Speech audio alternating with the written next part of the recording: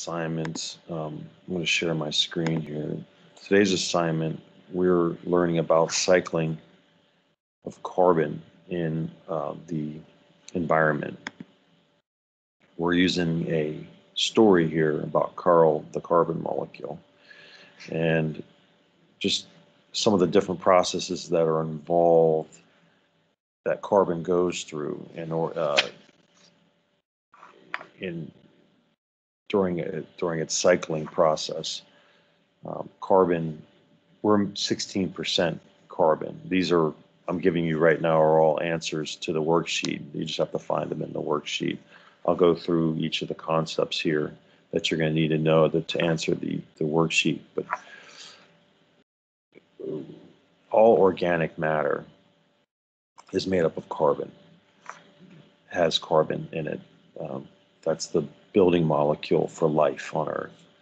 And some of the processes that occur, the main one is plants. Plants with their leaves will take in carbon through their leaves.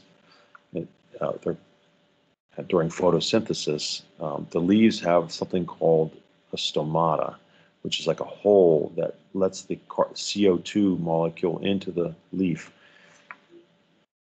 During photosynthesis, that CO2 is converted into sugar, and that sugar also can be made into cellulose. That cellulose makes the structure for the plant, the sugar. We need that sugar molecule to fuel ourselves. Our brains work off of glucose. And so we have the reverse process. When we eat sugar, we convert the sugar molecule into CO2 and energy, the exact opposite process of photosynthesis. CO2, we respirate CO2 off. Every time you breathe out, you're breathing out the CO2 molecule. Plants then take the CO2 molecule back in, and so that the cycling goes on and on and on between plant life and animal life. So Karl in the story goes through some of these different processes. Anytime you see, being pulled into the leaf, it's through its stomata.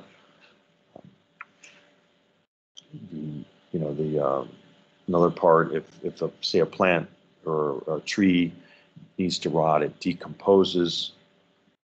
That decomposition breaks down, the CO2 is returned to the soil.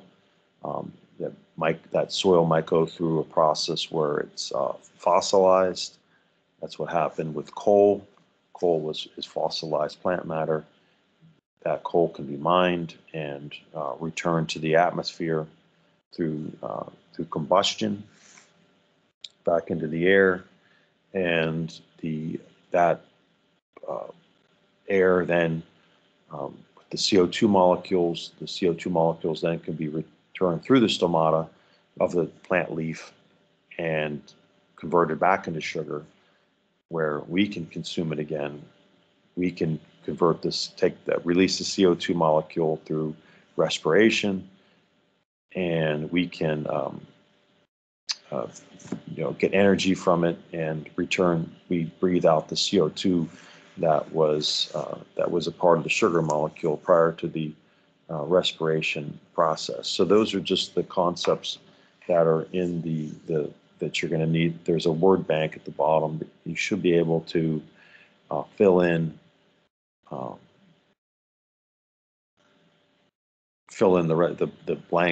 blanks there. If you miss a couple here and there, they're confusing. As long as you get the main concept here, that should be pretty good as far as answering the worksheet, filling in where the missing words go in the cycle of Karl, the carbon molecule. All right. So if you guys have any questions, I'm going to shut down this video and post it for you guys. But I'll talk to you guys later. Bye.